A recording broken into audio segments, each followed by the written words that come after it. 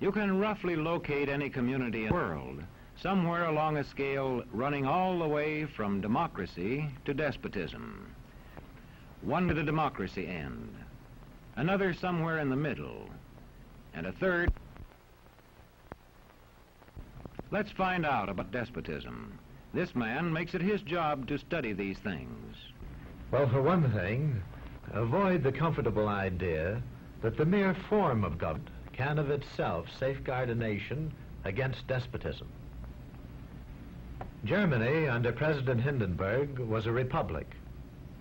And yet in this republic, an aggressive despotism took root and flourished under Adolf Hitler. When a competent observer looks for signs of despotism in a community, he looks beyond fine words and noble phrases. For which it stands, one nation, indivisible, with liberty and justice for all. Many observers have found that two workable yardsticks help in discovering how near a community is to despotism: the respect scale and the power scale. A careful observer can use a respect scale to find how many citizens get an even break. As a community moves towards despotism, respect is restricted to fewer people. A community is low on a respect scale if common courtesy is withheld from large groups of people on account of their political attitudes. If people are rude to others because they think their wealth and position gives them that right, or because they don't like a man's race or his religion.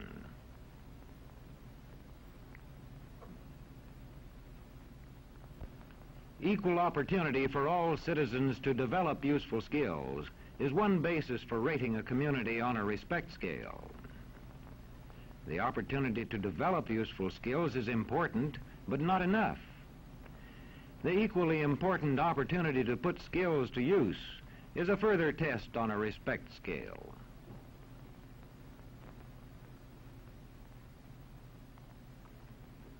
A power scale is another important yardstick of despotism. It gauges the citizens' share in making the community's decisions. Communities which concentrate decision-making in a few hands rate low on a power scale and are moving towards despotism. Like France under the Bourbon kings, one of whom said, "The state, I am the state." Today, democracy can ebb away in communities whose citizens allow power to become concentrated in the hands of bosses. What I say goes, see?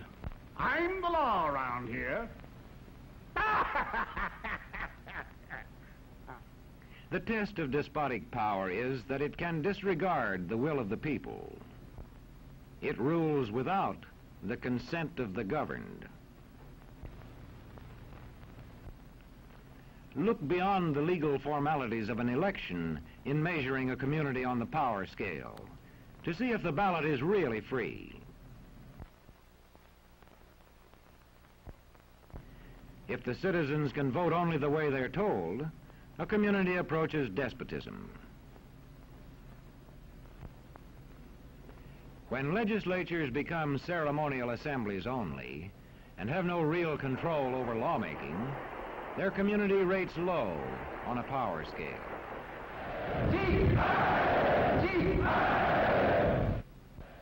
In a downright despotism, opposition is dangerous, whether the despotism is official or whether it is unofficial.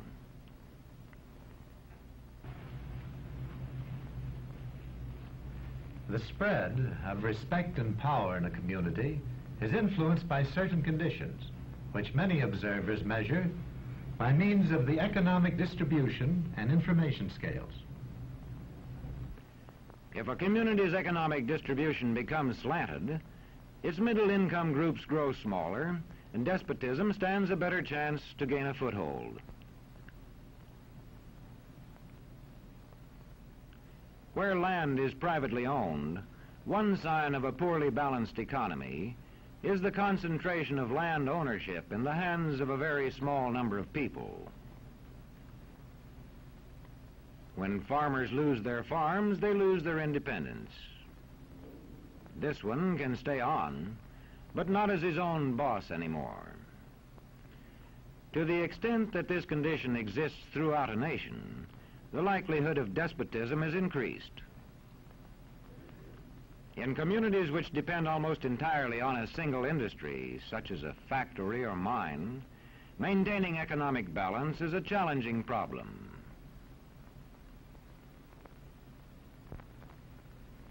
If this condition exists over the nation as a whole, so that the control of jobs and business opportunities is in a few hands, despotism stands a good chance.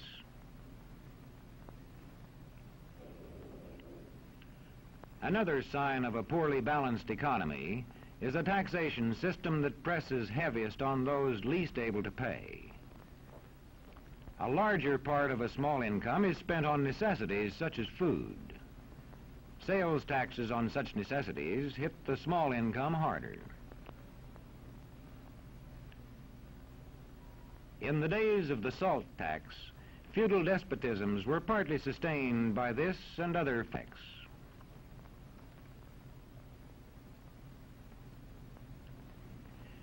A community rates low on an information scale when the press, radio, and other channels of communication are controlled by only a few people, and when citizens have to accept what they are told. In communities of this kind, despotism stands a good chance. See how a community trains its teachers.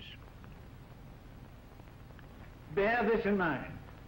Young people cannot be trusted to form their own opinions. This business about open-mindedness is nonsense. It's a waste of time trying to teach students to think for themselves. It's our job to tell them. And when teachers put such training into practice, despotism stands a good chance. These children are being taught to accept uncritically whatever they're told. Questions are not encouraged. How can you ask such a question? Have you got a textbook? Yes, ma'am. Does it say here that our law courts are always just? Yes, ma'am. Then how dare you question the fact? Sit down. And so we aren't surprised when... But it must be true. I saw it in this book right here. And if books and newspapers and the radio are efficiently controlled, the people will read and accept exactly what the few in control want them to. Government censorship is one form of control. A newspaper which breaks a government censorship rule can be suspended. It is also possible for newspapers and other forms of communication to be controlled by private interests. I thought I told you to kill that story. It'll cost us a lot of If advertising. that story goes out, I quit. All right.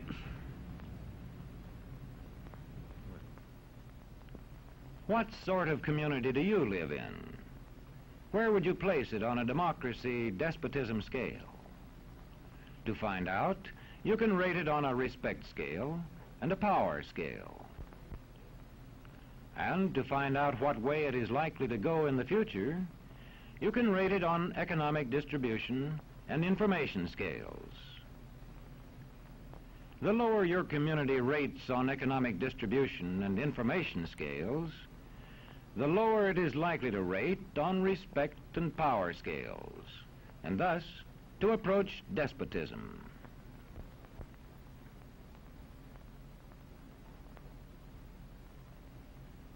What happens in a single community is the problem of its own citizens.